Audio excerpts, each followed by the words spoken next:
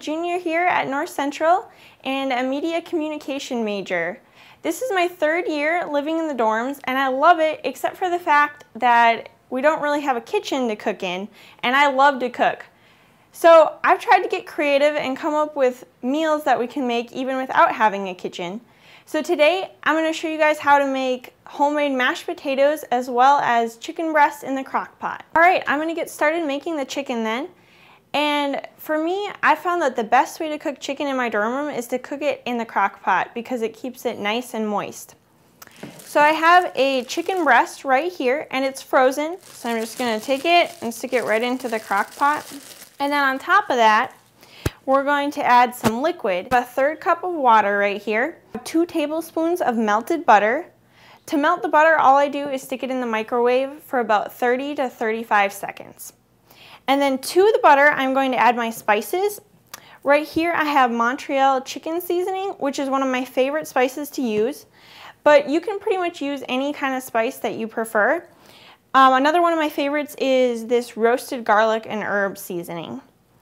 So I'm just going to use the Montreal chicken seasoning for this time, and I'm just going to pour some into a teaspoon, just a regular teaspoon, and you don't want to fill it all the way, but pretty close. And then just pour that right into the butter. Then I'm just going to mix that around a little bit. Alright, so I'm going to go ahead and add the water right on top of the chicken. And then on top of that, I'm going to pour in the melted butter with the spices. Just try to cover the whole chicken. And then I usually like to just top it off by sprinkling a little bit of parsley on top. You can also add extra salt and pepper if you want. And I usually cook it for about a total of 4 hours. And as you can see, most crock pots have 2 settings, either a low and a high setting. And I usually cook it on high for the first hour and then on low for the last 3 hours. If you want, you can cook it on low for the whole time. It'll just take a little bit longer to cook. And the advantage of cooking it on low is just that you get a juicier chicken because the liquid stays in it more. But if you want it to get done a little more quickly, you can leave it on high for at least the first hour. So to get started, to make the mashed potatoes, right here I have 4 smaller size potatoes. I find that that makes a pretty decent amount. And as you can see, I've already washed them and peeled them. And then I'm just going to cut them into about 1/4 inch size pieces. The smaller you make them, I think the faster that they cook. So I kind of go to make them a little bit smaller.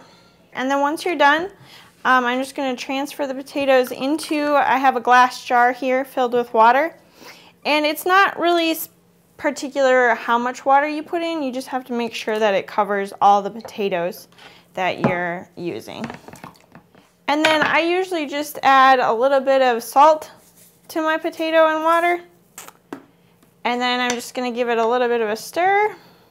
I'm just going to put that in the microwave for about 20 to 25 minutes. In order to make sure that your meal is done all at the same time, you want to make sure that you start cooking your chicken long enough in advance before you want to eat. So if you were planning on a Sunday night dinner around 6 o'clock, you'd probably want to get that chicken started in the crock pot around 2 in the afternoon. And then you can just wait until about a half hour before you want to eat to make the mashed potatoes. So I have the potatoes right here, and then I'll just take the chicken out.